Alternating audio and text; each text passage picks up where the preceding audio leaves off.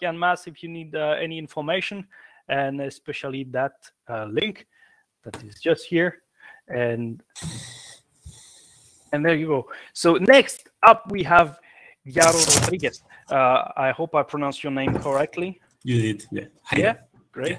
Okay, you updated, not too good, okay. You updated your presentation, so I make you a presenter, so you can start sharing your screen. And Yaro, I'm trying, right? Is from Costa Rica, and is going to present Arenal, this single board COMs and OBC module. So the stage is yours, and you have 4 minutes, like everybody. Okay. And there you go. Well, hi everyone. Thank you for having us here today. We'll keep this as short as possible. So we drew the inspiration for the idea. We are going to talk about it a bit from like 3 different places. First, yeah, excuse me, could you speak louder? Oh, sorry. Close up to the microphone. I don't know where it is. Yeah. Can you hear me better now? A little bit, yeah. I wonder what's happening. Okay. Good for me. Okay, good, so again, sorry. We drew inspiration for the idea. We're going to talk about it a bit from 3 different places. First, our involvement in the IRASU project, which was Costa Rica's first satellite. It was a very simple, very basic 1U CubeSat start and forward mission. Then my work on setting up repositories and reviewing the documentation for BIRDS bus, the QTech Institute of Technology BIRDS 3 and 4 bus used for their satellites. And also, we really like the excellent work done by the people at Vision Space Technologies on their BST-104 boards, which actually uses STM32s, which is important later. So after seeing all of this, we thought that it would be a good idea to develop a single board OBC and COMs combo, basically, using this microcontroller, the STM32WL SoC. This module has an SX12 series LoRa module embedded to the MCU on a silicon level. So it is a very efficient interface and simplifies a lot the hardware design, the PCB design.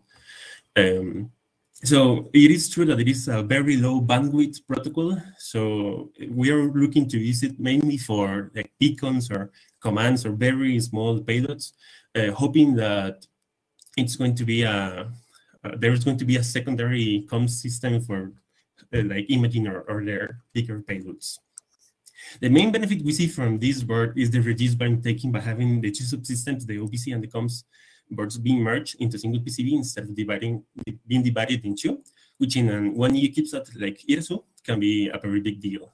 So the BIRDS bus, the BIRDS satellite, actually has the 2 systems divided in 2 different PCBs. However, this is not always the case.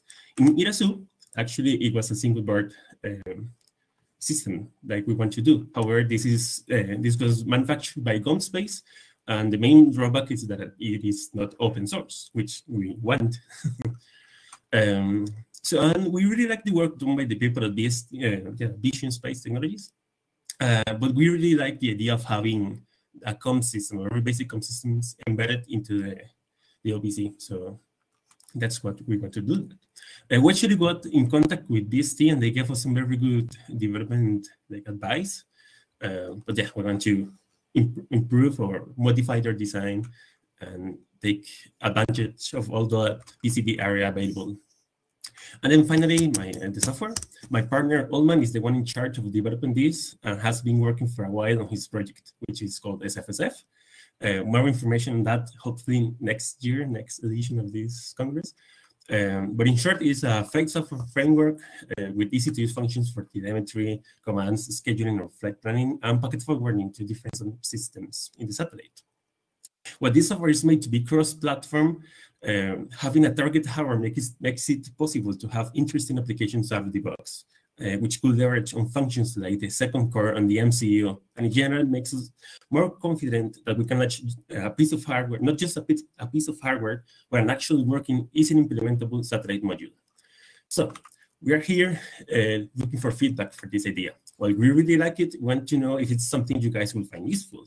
The current plan is for an early stage or mockup to be done for my undergrad undergrad graduation project, and the bulk of the development be done during a master's. So if this being a viable and interesting project is very important. So please send us your thoughts and opinions on the email on the screen, or you can scan that QR code to do it directly, or just speak to me in the chat or something. But yeah, I really want to know what you guys think and if it's something that would be useful to someone.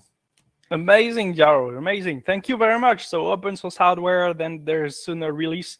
So please, everybody, turn on your microphone and give us the yes for Jairo from Costa Rica.